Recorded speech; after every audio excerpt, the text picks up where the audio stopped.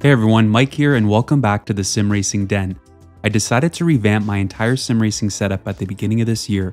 Almost every piece of hardware was replaced, including the chassis, wheelbase, pedals, and accessories.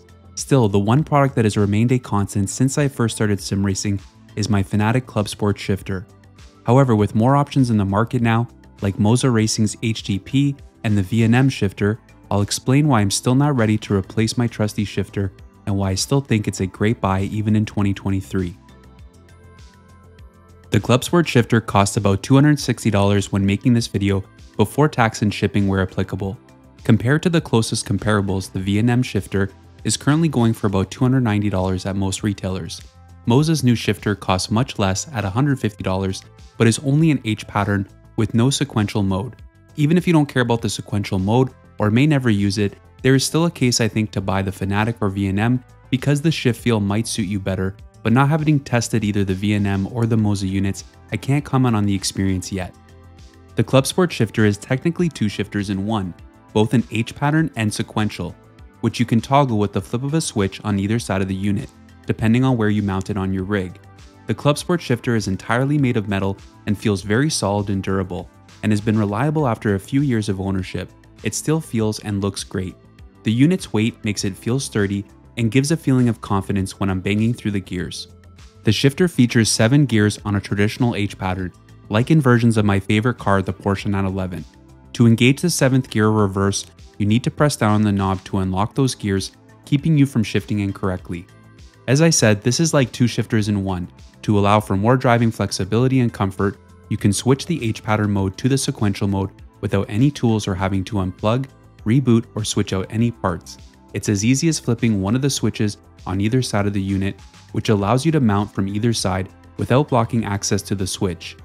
It's great for those who like to switch between different modes frequently, and this is a big reason why I still haven't felt enticed to try MOZA's or V&M shifter, since the MOZA unit only offers an H pattern configuration, and V&M, although not a major process, still requires taking a few minutes to get out tools and switch the gated plate for a sequential plate, making it slightly less convenient to use. The Clubsport Shifter comes with two high-quality knobs. The round ball I think is best suited for H pattern shifting, and the longer cylindrical one makes sense for sequential mode, but you can use whichever one is most comfortable for you.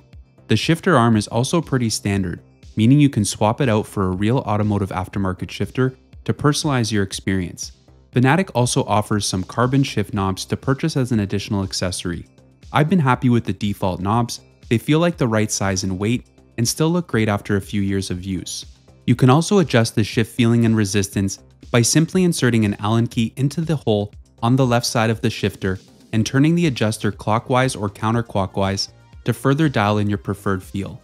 The Clubsport Shifter will work in most games and has worked with everything that I've tested with it, including all the most popular SimRacing titles. It's compatible with all the Fanatec wheelbases and racing wheels, and plugs into the dedicated port on the back of their wheelbases via an RJ12 cable that is included. But if you don't have a Fanatec wheelbase like me, an optional USB adapter does need to be purchased so you can connect it directly to your PC. The cost of the adapter will only set you back $20. The only honest criticism I have is that they should include this with every shifter to make it compatible right out of the box, regardless of whether if you own a Fanatec wheelbase or not. For consoles, however, the Clubsport Shifter can be used on Xbox or PlayStation if connected to a Fanatec wheelbase. Unfortunately, it does not work on consoles by using the USB adapter, limiting use for sim racers with other manufacturers' wheelbases playing on consoles. If you're a table or desk driver, you can purchase an optional table clamp. The shifter also has the added ability to mount the Fanatec handbrake directly to the unit. So most importantly, how does the Clubsport Shifter perform? Well, I have only driven a handful of manual cars in the real world, and my daily driver is an automatic. However, the shifting feel is realistic and satisfying to me. Once I dialed in my preferred resistance, I haven't felt the need to make any further adjustments. Engagement of the gears feels direct and enjoyable to use, and I haven't had issues with misshifting due to the shifter, but more likely due to my own driving skills. There are also no annoying sounds or clicking when engaging gears in either mode. My only criticism is that the sequential mode has never felt perfect, as it tends to stick when engaging, and I find the throw too long for that mode.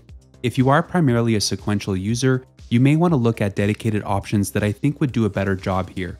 but the all-in-one solution is hard to ignore and overall feels like a great package that has been reliable and fun to use. I realize it would only be fair to test other shifters on the market to know if the Fanatec is still superior to me.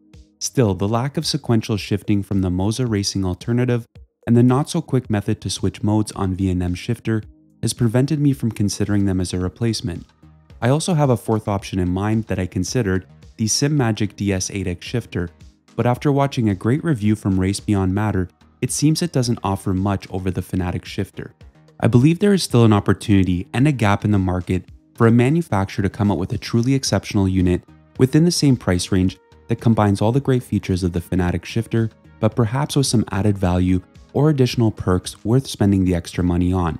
We may see something from the likes of Fanatec SimSports maybe. They seem eager to take on the whole market, and I'm curious to see what other peripherals they might release.